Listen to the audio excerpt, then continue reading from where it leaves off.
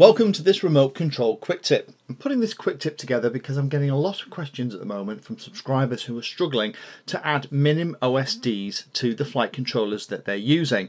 Particularly, they're getting a lot of problems with the flight controller initializing, the MinimOSD coming on, and then just sitting saying something along the lines of waiting for Mavlink heartbeats.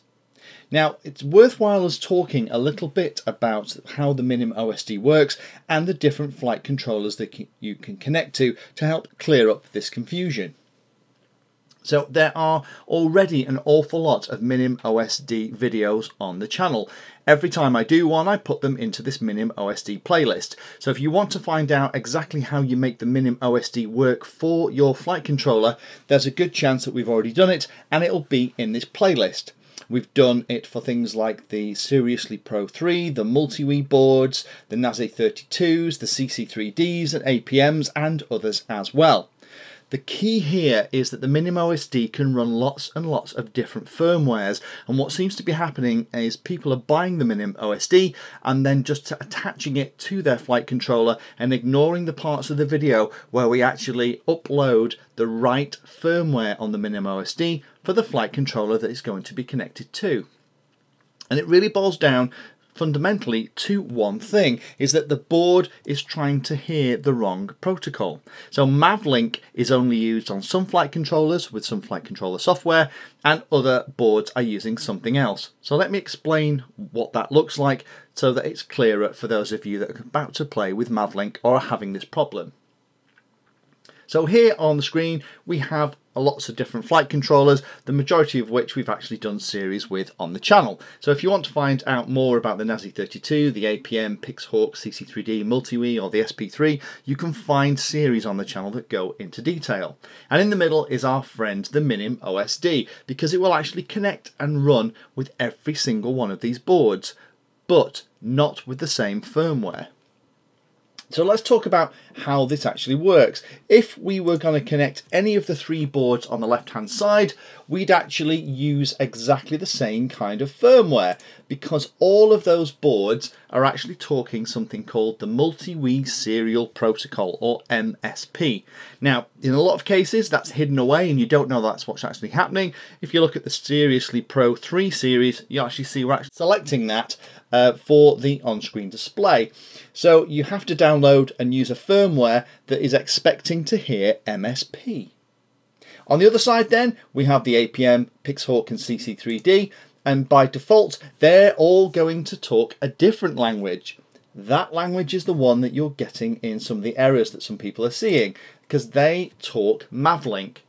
So if you have a MinimOSD in the middle that's been supplied running a firmware that's expecting to talk to an APM, Pixhawk or a CC3D and hear a Mavlink message, it's going to sit there and wait a very long time if you're connecting that board to a NAS-A32, a Seriously Pro 3 or a Multiwii. Now the reason that we actually have these two differences is less to do with the actual boards themselves and more to do with the flight controller software that you're putting on them. So let's take the CC3D for example. In our series we not only used it with the default operating system of OpenPilot, which absolutely talks Mavlink, but we also flashed the CC3D with Cleanflight. If we flashed the CC3D from OpenPilot to Cleanflight, then what will happen is that CC3D will start talking MSP, because it's actually the firmware on the flight controller that dictates what language it talks. So in that case, if we're going to use a CC3D and use it with OpenPilot, we'd want a Mavlink firmware for our MinimOSD. And if it wasn't going to be running that, it was going to be running Cleanflight, then we'd want to connect our MinimOSD with an MSP version of the firmware.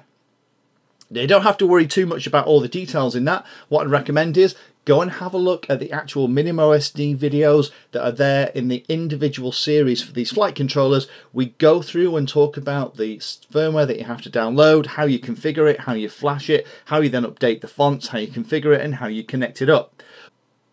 So the reason for the video is just to help you understand that that's the case, because what seems to be happening is lots of people are buying the MinimOSD from eBay and lots of other places, and they're coming pre-flashed with a version of the firmware, which is great that the suppliers are doing that. However, the version of the firmware is board specific. So if you are buying a MinimOSD and it's expecting to hear a Mavlink telemetry message out of the flight controller, and you plug it into something like a NASI32, a Multiwii or an SP3, it's going to just sit there and say waiting for Mavlink heartbeat, and that's the problem that you've got. So go back, have a look at the playlist, find the MinimOSD in that playlist for the particular flight controller you're interested in, follow the instructions step by step, don't miss any of the steps out, and it should work. Thank you for taking the time to watch that video. There are lots of other videos on the channel and they're carefully ordered into playlists, so you may find that there are other videos on this same subject that you can go and watch. So I would recommend going into the playlist area of Painless 360 YouTube channel and looking around and seeing what there is. You never know what you might find. Thanks for watching. Please like, subscribe, and happy flying.